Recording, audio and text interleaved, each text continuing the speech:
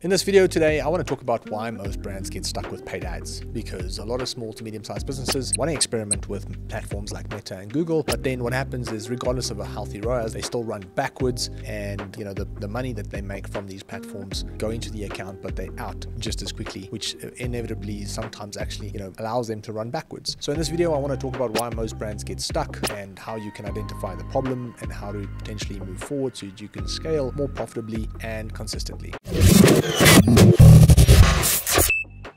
Hello everyone, my name is Jandre and I'm the founder of V8 Media. We are a top 1% marketing agency here in South Africa. I'm also the first and only South African to speak at AdWorld to date, and I'm also the author of the book called Adjust. So not sure if you've got your copy yet, but you can have a look at our website and grab it for free today. Right, without any further ado, I want to dive into today's video where we're going to unpack why most brands get stuck with paid ads. I'll be sharing my screen with you guys today. It's going to pop in and out, and the reason for that is that I want to share some context, some pictures to help explain everything that's in my mind, because I'm basically vomiting out my thoughts, and I want to make sure that this is as curated and it flows naturally so that it makes sense for everybody. And I also want to say, if there's any value in this video today, I want to encourage you to like and subscribe. It would mean the world to me. So without any further ado, let's just dive in. Why do most brands get stuck with paid ads? There's a couple of things we need to take into account. So the first thing is most business owners don't understand their own financial structures. This is what I've realized. We've worked with over 300 brands now over the last few years, since 2018. We've had companies come and go. The ones that we most sad about or frustrated about are usually companies that want to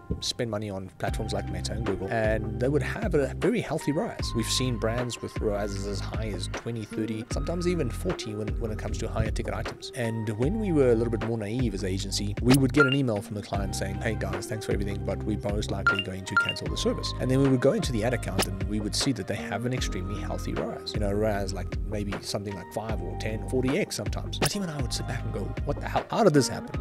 What the hell are we doing wrong? And as we matured as an agency and we started understanding the business economics of things, we realized that a lot of these businesses have healthy ROASs, but they're still not making enough profit to cover their expenses, and therefore they're running backwards. So the first thing a business needs to have, or a business owner needs clarity on, is the following. They need to understand their business's margins, exact operating expenses, the operating margin as a whole, and then what's needed to break even. You see, without healthy margins, you don't have enough profitability in the product to actually acquire customers profitably online. And that's what you want to do. You want to run ads online to acquire customers. What you need to understand is you're going to have to hire someone to do the marketing for you. That comes at a cost. Then there's also the cost of running the ads and the cost of acquiring the customer. So all these things need to be factored in if you want to truly make a success out of your business. And most people just don't do it. They fly blind, and therefore they get stuck because they actually don't know where the goal is. They don't know where they are in correlation to the goal, and they just completely in the dark, which then causes a lot of anxiety and stress because their bank account is going backwards, but they have no idea why. So then to conclude, the reason you want to know these things before you hire a marketer is basically simple. You are, like I said, going to have to pay someone else to do the marketing for you. That's if you don't have the time for it. You're going to have to hire a freelancer, whether it's Upwork or whether it's a reputable agency in a country somewhere. You're going to have to pay someone to do it. So that comes at a management fee and also the cost of actually running the ads. So those costs all need to be factored in, and we need to understand how it correlates as a whole. What is the actual relationship between those costs and the amount of profit that you need to make to break even? So you need to understand this and how it impacts your profitability, because without it, at the end of the day, you will be unclear of your numbers and you'll be flying blind, hoping for the best. And like I said, you'll be completely left in the dark, not knowing where north, east, south, or west is. And therefore, it's just easier to stop the strategy as a whole. That's what most brands do. They panic, go in a frenzy, and then just stop the ads. Now, aside from understanding your margins, there are also 3 other boxes that needs to be ticked before you hire an agency or before you start spending a ton of money on paid ads. So the reason I say this is because this is just the foundation. If your business doesn't have this, you will always struggle. So it's not just to the benefit of hiring an agency or seeing a success online. It's just that if you don't tick these boxes, your business will just struggle, period. And at the end of the day, if you do tick these boxes, then everything else will just become a lot easier for you as well. So the first box we need to tick is just healthy margins. Your business needs a healthy amount of profitability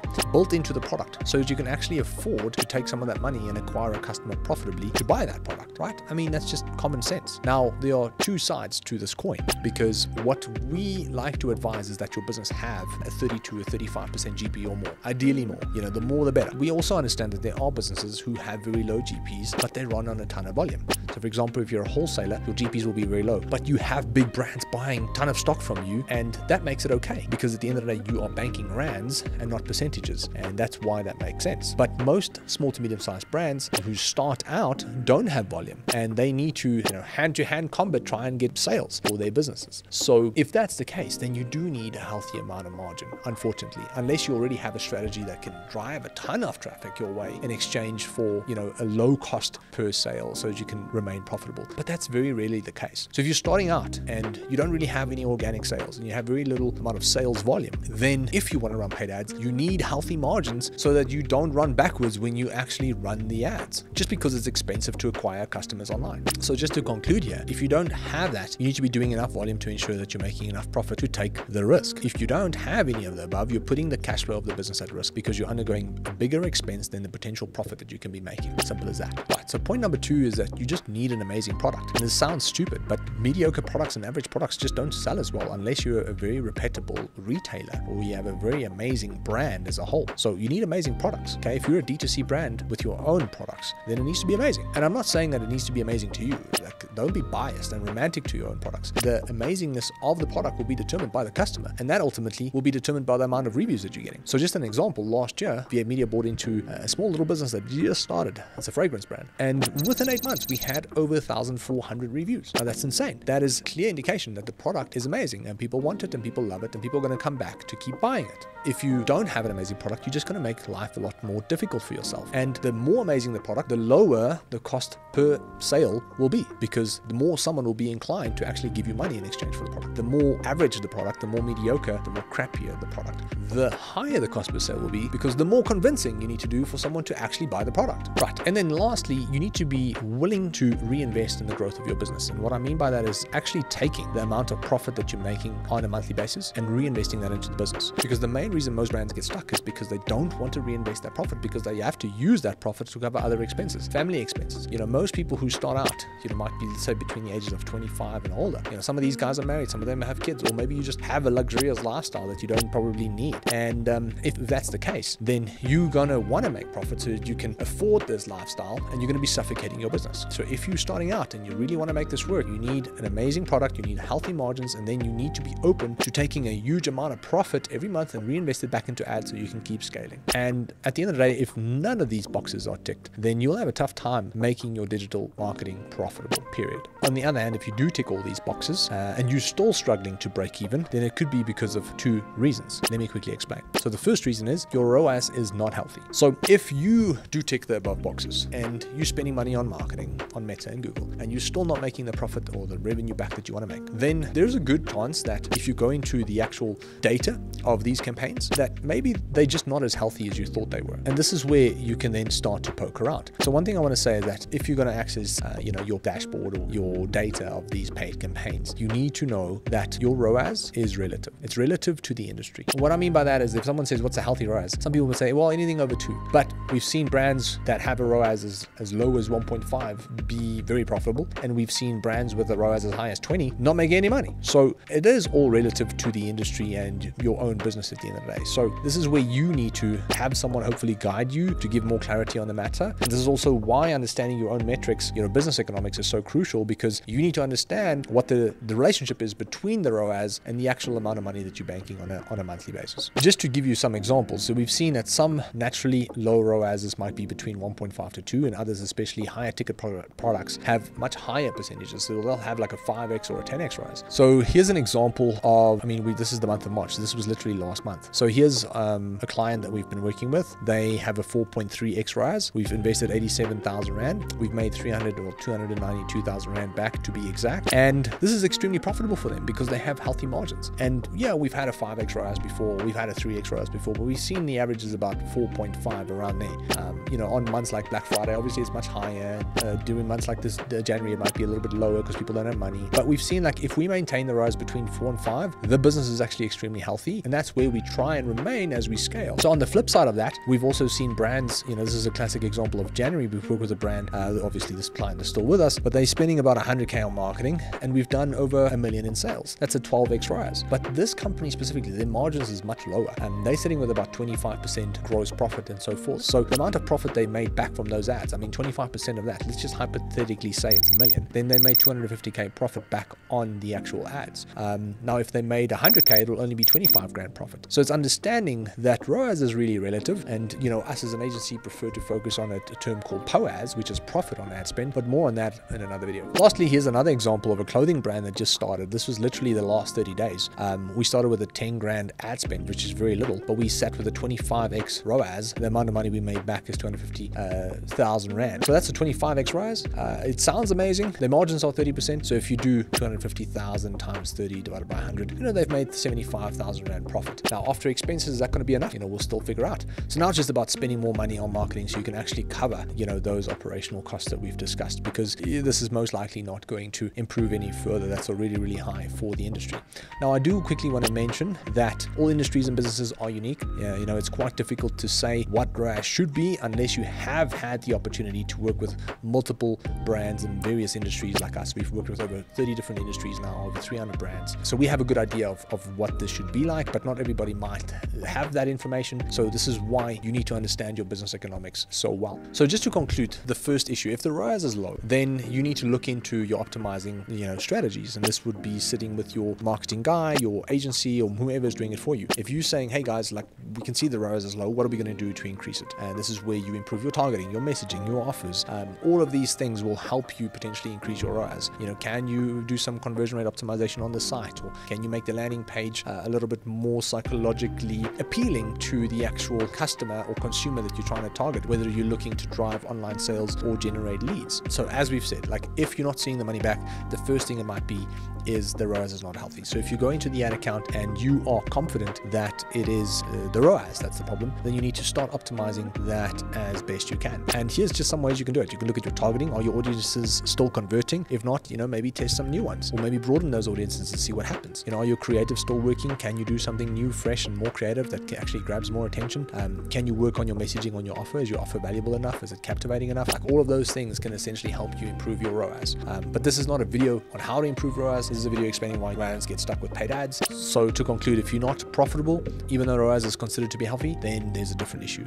And that issue is that you are not spending enough money on your marketing. Now you're going to be like, yo, this doesn't make any sense. Well, let me explain. This is where the profit and hill analogy comes in. So it's an analogy that I created a while back for the team to get them to understand, where certain businesses lie when it comes to making their profit, enough profit back to cover their expenses from a paid ad site. So this is the profit hill analogy. What's the profit hill analogy? It is very simple. I want you to imagine a hill. I've drew a triangle because that's the closest I can get to a hill, and it looks a little bit more professional in my opinion. So at the bottom of the hill, we've got you losing money. Okay, that's you at the bottom of the hill. You're standing here going, well, this is not where I need to be. I need to be all the way up there. At the top of the hill, you actually breaking even. Okay, so break even really in reality means the revenue that you're spending on marketing, you're making that money back, and you're covering the costs and other expenses. Okay, so it's the ad revenue minus the other expenses. What does that equate to? If that's zero, then you're technically breaking even. So you are technically here at the bottom of the hill when you're starting with your Meta ads or Google Ads strategy, and you need to get to the top of the hill as quickly as possible.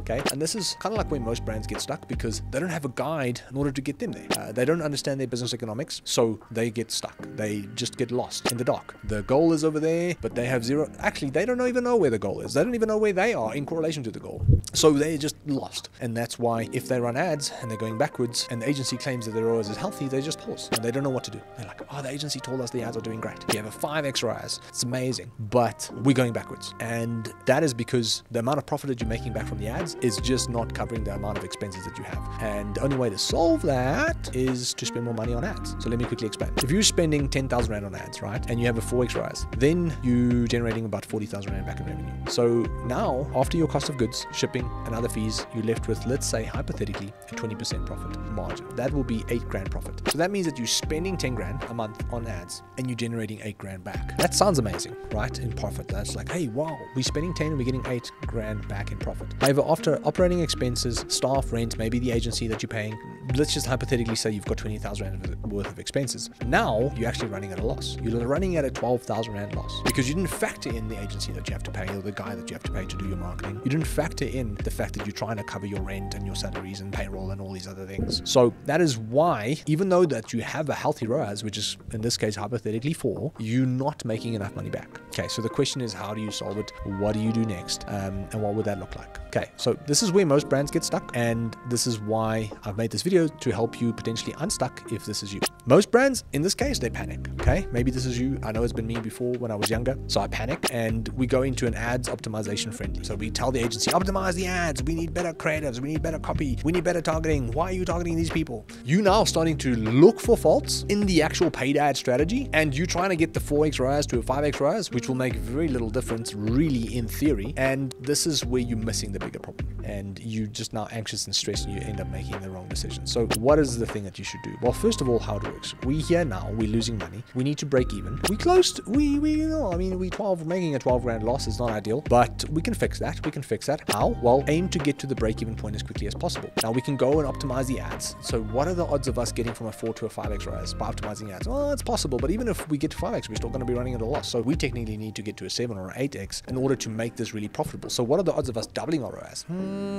Especially considering we want to spend more money on marketing, probably not as, probable as we want it to be or as highly likely as we want it to be. So what is the best thing that we can do? Okay, well, here's the answer. I'm going to be sharing it with you. So what you should be doing is, instead of spending 10 grand on ads and getting a 40,000 Rand return, you can look into doubling or tripling your budget. So the answer is that you need to spend more money on ads. Why? Because you have a healthy ROAS in relation to your industry. Okay, so when you have a healthy ROAS and you're still running at a loss, then what you should be doing is, first of all, understand that it's just because you're not making enough profit back from the ads. But if you had to increase the budget, you will be making more profit back from the ads. So therefore, you can start to cover your costs and actually start to grow, okay? So if you were spending 10 grand on ads and you now triple that budget to 30K, a lot of people are going to say, oh, that doesn't make sense, Jandre, because your ROAS will decline the more you spend. Okay, I get it. We have seen that it's possible to not make it happen, but obviously the more you spend, at some point, there might be diminishing returns. I completely get that. So for argument's sake, let's just say that you ramp up the budget and your 4x ROAS drops to a 3.5x ROAS. Okay, so the 4x drops to 3.5, but you're spending 30K a month on marketing. That means that you're making 105,000 Rand back now. Okay, so 30,000 times 3.5 is 105K. Now, if you remain at a 20% profit margin, 20% of 105 over there is 21,000 Rand profit before operating expenses. Okay, and we said hypothetically that you have 20,000 Rands worth of operating expenses. So let's unpack this now. So you've got 20,000 Rand operating expenses, which we now deducting from the 21,000 Rand, which means you've just made 1,000 Rand profit, and you didn't really have to do much outside of just increasing the budget because everything was already checked. You checked all the boxes. All you just had to do was spend more money, and now you're over the profit hill. You're there, and you're starting to make profit, and now you can scale accordingly. So in this video, guys, I just want to quickly conclude for you. You need to understand the relationship between your ROAS and your expenses. A healthy ROAS doesn't always mean profit. Okay, so you really need to dive deeper into the actual nitty-gritty of what that ROAS actually means, so that you can actually determine what ROAS is going to be healthy before you scale. And sometimes no amount of tweaking will get you out of running backwards, and you just have to spend more money. Okay, doesn't matter who you want to blame. You can blame the marketing agency, the guy, because he's not tweaking the ads. He rested for 2 hours and didn't tweak the ads for those 2 hours. That is not the problem. The problem is you need to be spending more in order to make more, because everything else is ticked. There's diminishing returns in optimizing the ads, and the biggest lever you can pull to make a difference is to spend more. Pull the lever, Grunk. Wrong lever! Huh?